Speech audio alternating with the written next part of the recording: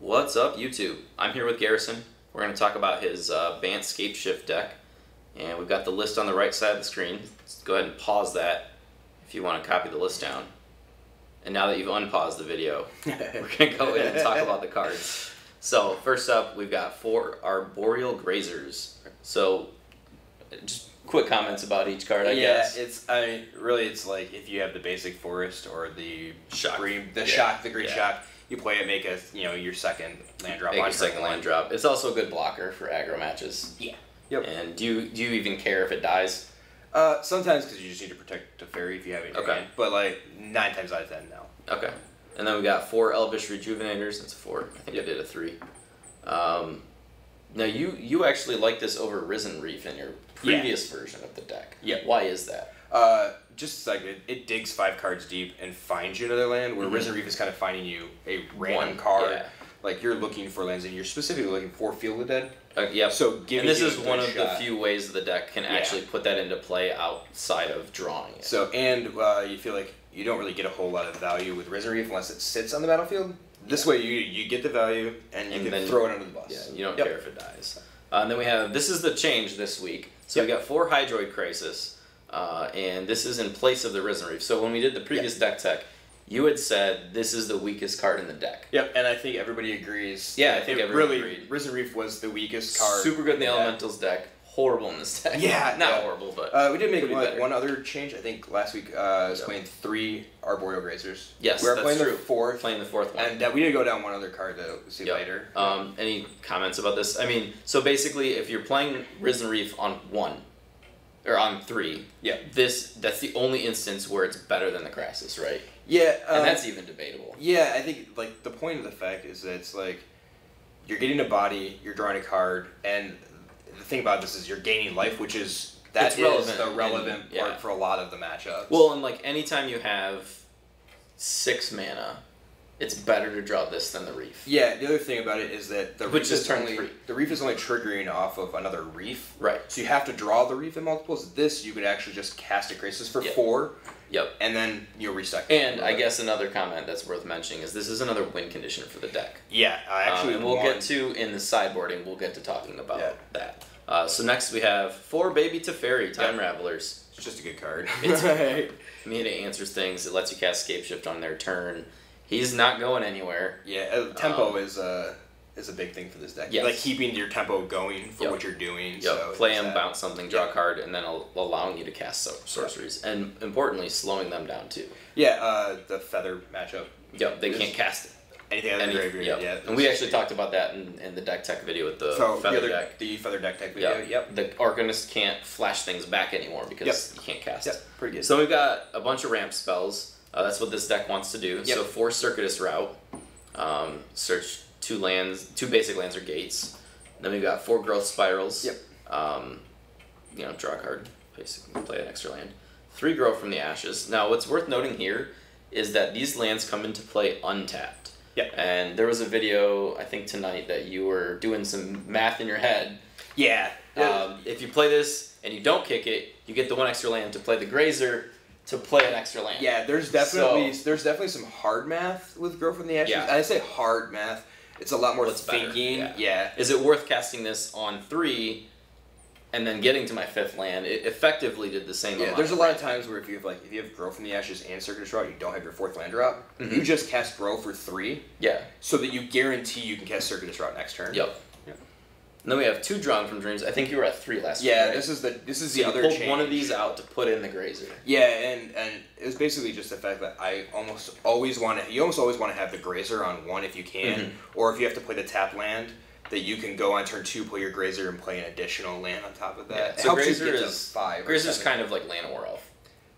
Yeah, in a sense, except it blocks way better than Llanowar Elf. Doesn't attack as well. Yeah, I guess. All right, then we have the namesake card of the deck, 4 Scapeshifts. So let's talk about this for a minute, because in almost every single Scapeshift video deck video, we have someone saying, that's the 7th land, that's the 8th land, there's only 2 zombie triggers. So the way this works, on resolution of the spell is when you sacrifice lands. So if you counterspell it, they're not sacrificing a whole bunch of stuff and losing all their permanents. When those lands come into play, they all enter the battlefield at the same time. So that means that the 4 Field of the Dead and the 6 other lands, they all see each other. So for every land that enters and every Field of the Dead, there's a trigger.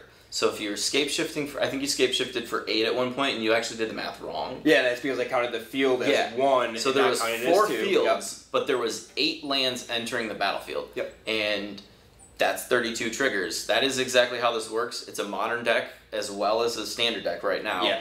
So it uses Valakut, the Molten Pinnacle. Yep. And that basically, it's 3 damage per land, right? It's 3 damage per other mountain. Yeah. So so it's other mountains. So So if you did turn it into a mountain, it is 3 damage for each other mountain beyond the 5th. Yep. So that's a little different than the Field of the Dead, because that's not other lands. And the thing to note is that it's the Field of the Dead is not other lands. Correct. And I think that's where a lot of people get hung up on that too. Yeah, the fact that you only have 6 when you play the 7th one. It's not that case, because Field of the Dead says when you play Field of the Dead, when Field of the Dead enters battlefield or another land. Or another land, yeah. So. And then the other thing that I do want to mention here, so if you're playing against a Scapeshift deck, and I don't think you'll ever fall into this trap, so it also checks upon resolution of the ability if that's making zombies. So if they have exactly 7 named lands, and you have some way to destroy a land like Field of Ruin, you destroy one of their lands and they can't fetch out a uniquely named basic, all of those triggers will fail. So that's definitely worth noting if you're playing against it. Yeah, the thing, and that's one of the reasons that you play, this deck especially, is play 1 island, 1 plains, and then 3. We aren't at the lands yet. I know. Spoiler alert. But it's very, very relevant. It is relevant. Because you typically only find 2 if you can do it, unless you're at, say, 8 or 9 lands. Yeah. And you're doubling up. Yeah, and if you have 8 land names, it doesn't even matter anymore. Right. They can blow up whatever, and you're fine. Yep. So let's move on. We've kind of talked about Scapeshift a lot. So we've got a whole bunch of lands here. Yep. 1 Azorius Guildgate, 1 Blossoming Sands. That gains you a life. Yep. I actually think that actually changed.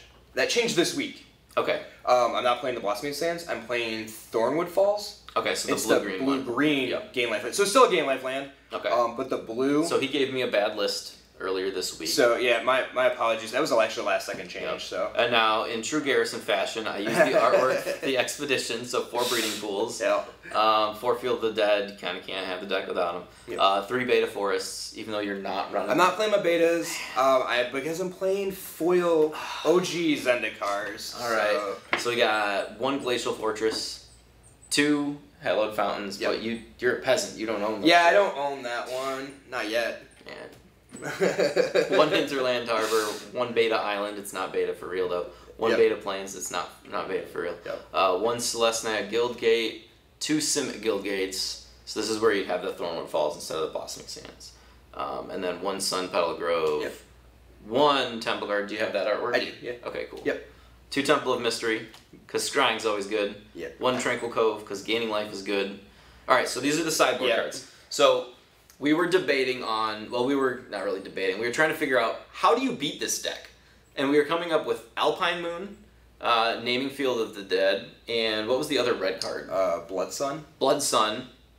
And then, turns out Ashiok does a pretty good job, because they can't basically search for any lands. They can't, so... The minus ability probably won't even be used, and honestly, I'd probably leave it at 5 so it has more damage that you have to get through to get rid of him. But it slows them down a lot. So why is it in this sideboard, Garrison?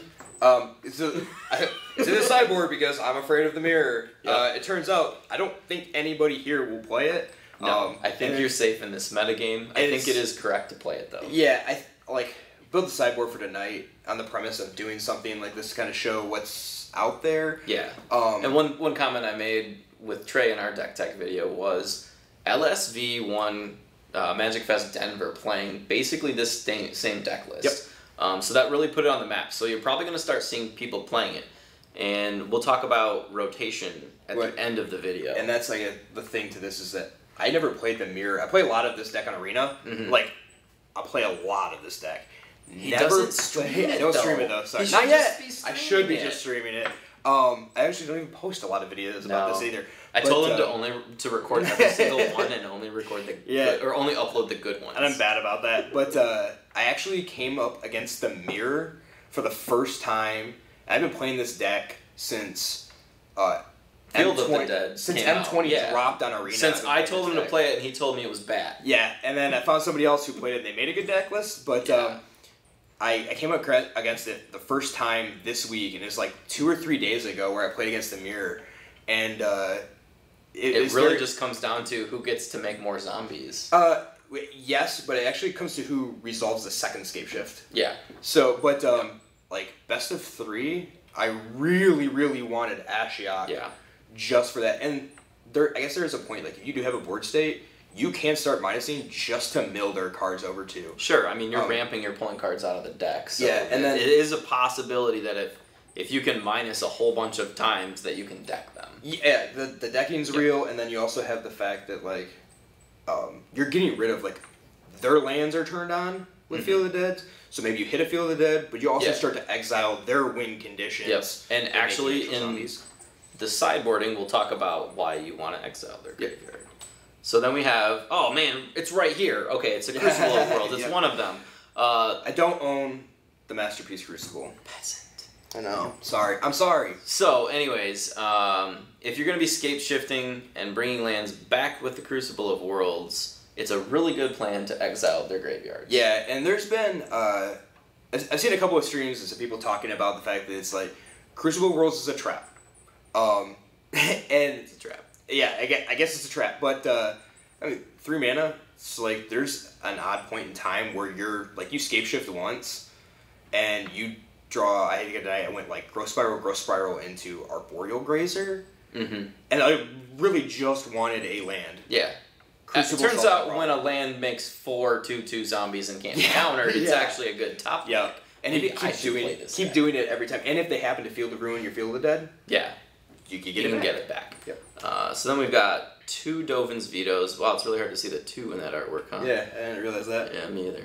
So, obviously coming in against control decks or something. Yeah, this is an addition to the another card that was in the sideboard that we were playing last week.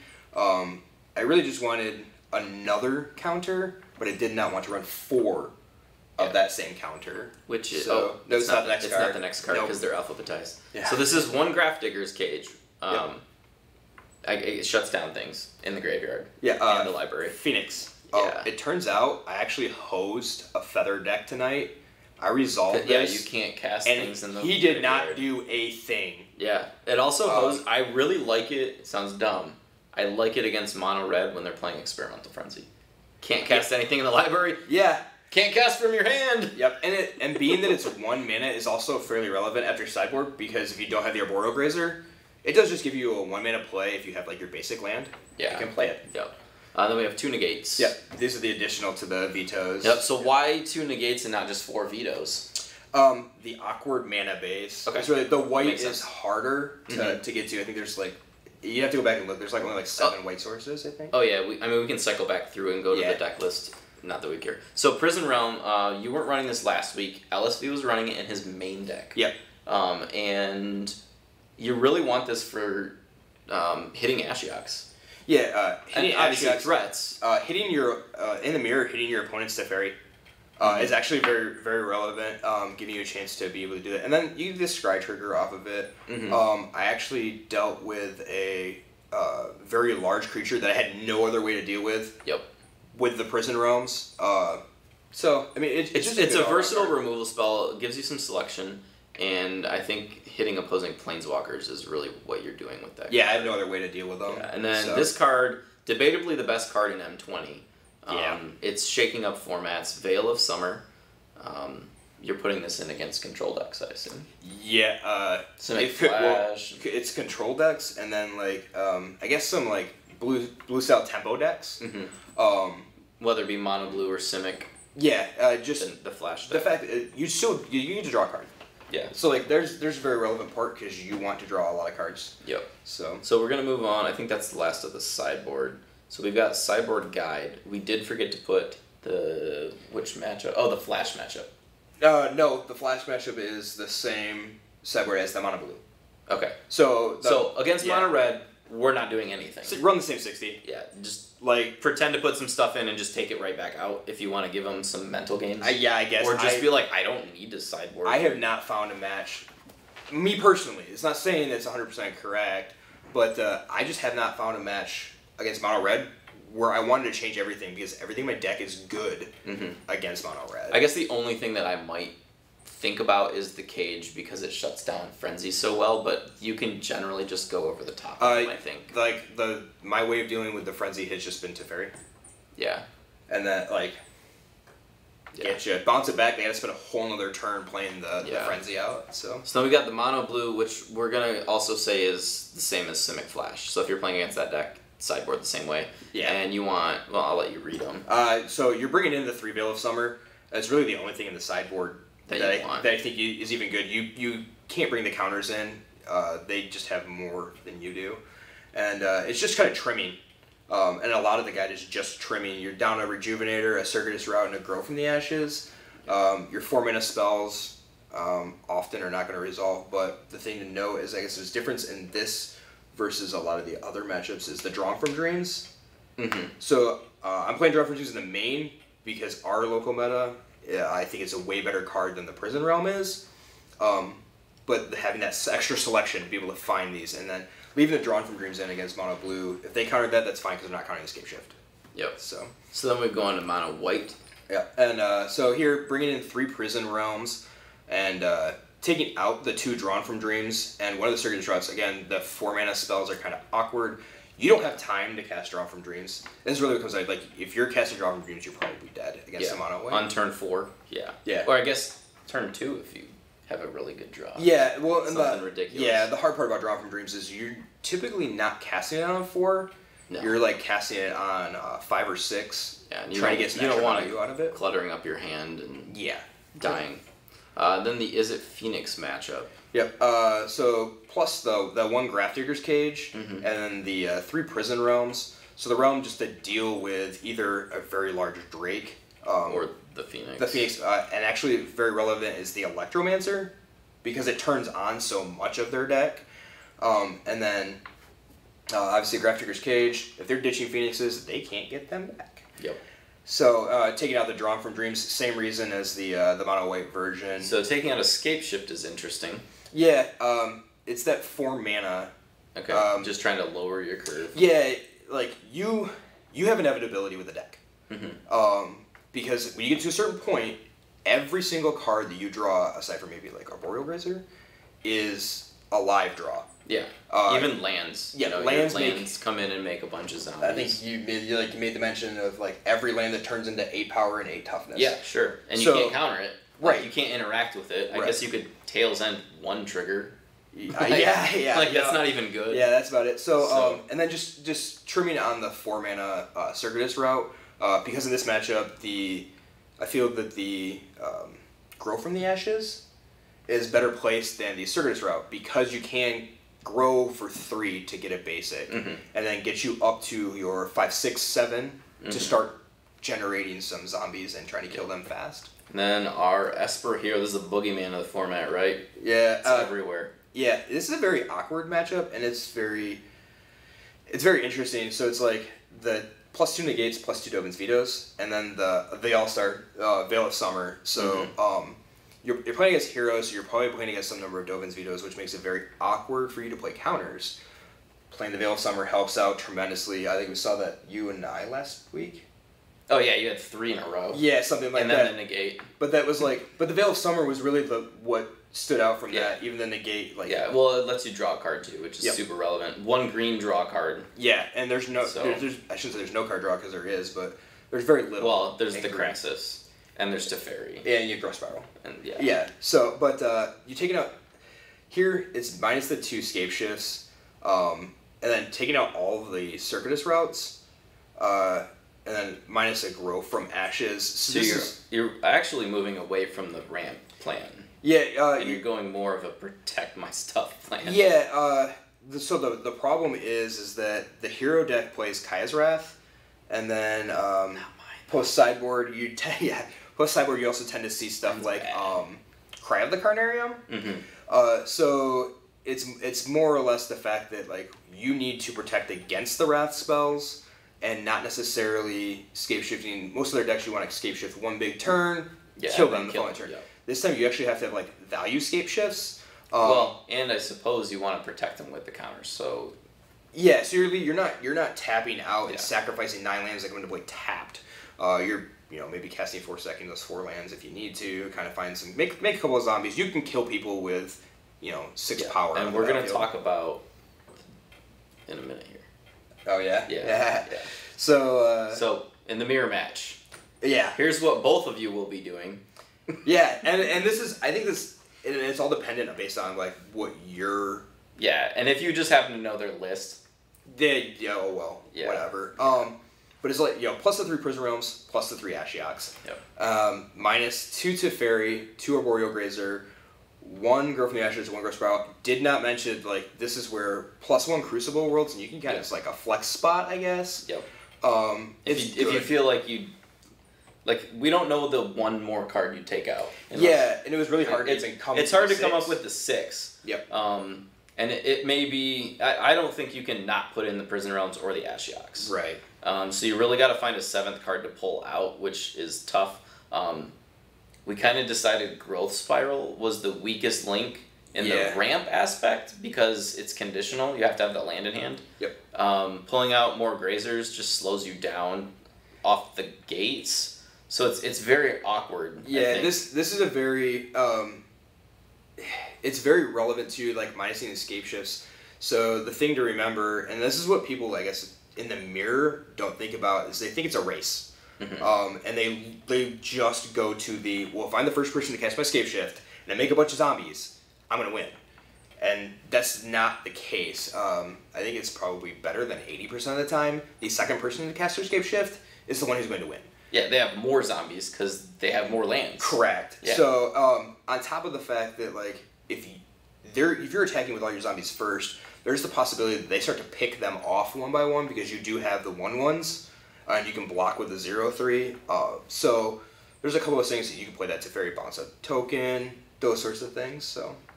Yep. So the Ashioks are coming in here to prevent them from ramping. If you know they're doing that, do you feel like maybe pulling out 1 Scapeshift or no? See, it's very hard because it's a case like if you know that they're bringing in Ashioks, you can't bring in the Crucible Worlds. I mean, theoretically, like you're Scapeshifting and they're like gonna, it's kind of a non-vote. Yeah, But if you get rid of their, it is a very you would have to like get rid of their Ashiok and not do and not cast any Scapeshifts. Right. And then at that point you could really take over the game, I think. But again, that's almost going to like a control Bant shift here type. And you can't do that with this without changing probably so much the ballpark of like 9 cards. Yeah. I guess there could be there could be the whole play draw dependent matchup as well. So like if you're on the play, you could make I guess the concession to leave a Grazer in. Okay. You have that turn 1, so like on turn 2, if you just have your tap lands, you do get to get that additional piece of ramp. Yeah. And maybe like at that point you go down a Growth Spiral. So there's a lot of play draw dependent I think matches here. I think I did write one up we were talking about, and I don't remember what deck I was talking about is play draw dependent.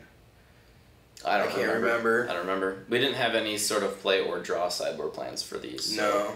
Alright, well, let's move on. Boros Feather. Yep. Trey seems to think it's the best deck in the format. I don't really think it is. It's funny because... It's explosive, but... I played 2 tonight. I lost to one of them, and I think if I'd have drawn Teferi, that the game was mine to lose. In all reality, and then you have to watch one of the matches, so I also did draw... I had the wrong lands. Not that I fetched the wrong lands...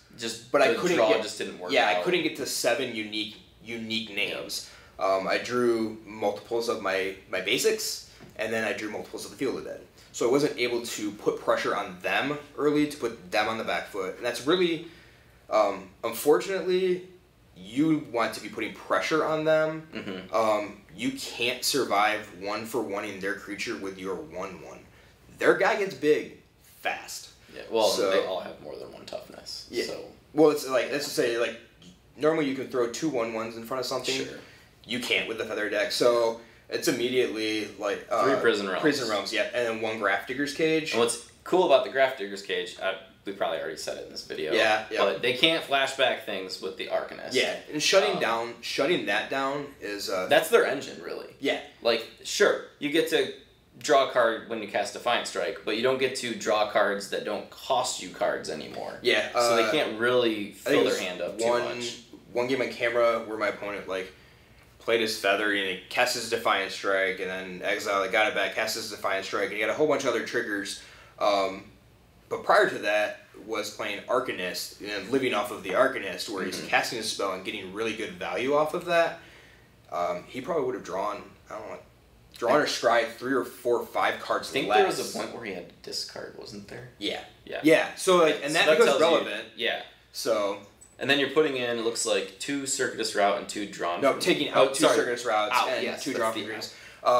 The Drawn from Dreams here, I love the card, but it's just way too slow. It is a sorcery, so, like... You really don't want that card in the deck when you're playing against aggro. Yeah, against a super aggro deck. So, and then the Circuitous Route, again, is just like the 4 mana. You do have to leave the Scapeshifts in here, though. I feel like it's 100%, you have to leave all 4 in. For the simple fact that is your win condition. I had 1 turn. Well, Crassus can win, but yes. Well, yeah, I guess. So it's I had a point where if I cast a big Crassus, it didn't save me. But if I Scapeshifted, I could block everything that they had on the ground, and then all I'm doing is taking 3 from Feather. Yep. So. And then our last one that we typed up here was Bant Ramp, and it's also Simic Steel, which is... it's the deck with Agent of Treachery that's floating around. No, Simic Steel, so it'd be like your maybe it does play Agent of Treachery too. More of the Entrancing Melody. Entrancing Melody and the what's the other one? The 4 blue XX. Sure. Whatever card it is. They're just trying to take all your stuff.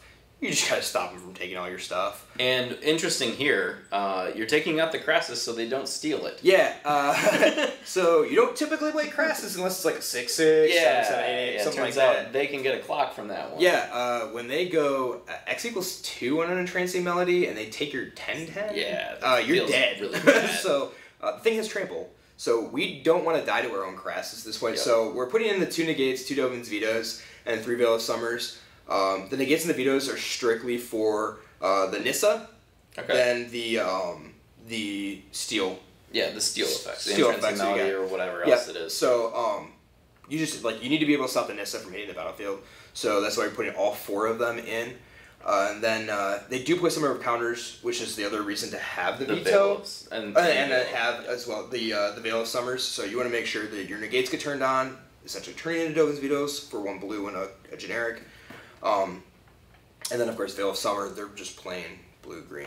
They play a lot of blue cards that are in the deck, so you can also just cycle the Veil later in the game if you absolutely have to. Yep. And we're pulling out, like we said, 4 Crassus, and then a Scapeshift, a Grazer, and a Circuitous Route. Yeah, and this is more or less just trimming a little bit. So their early threats are all ramp cards. So, and I say early threats because you have Incubation Druid, like I guess Paradise Druid, some instances Regular RELs. The Arboreal Grazer is not blocking. Like, it's just not on blocking duty until they get later in the game. So, kind of trim that one down. You don't much care for that. So, and then again, the 4 manas. So, if you hit 1 Scapeshift in this match, you've either won, or they're going to untap and take everything. Yeah, they're going to cast, it's a Entrancing Melody, is blue, X. They gain one card. It's Mass Manipulation. Okay, that's 4 blue and XX. Yeah. So, turns out when you're taking zombie tokens, X is 0, right? Or is it number of permanents? Entrancing Melody is the 0/1.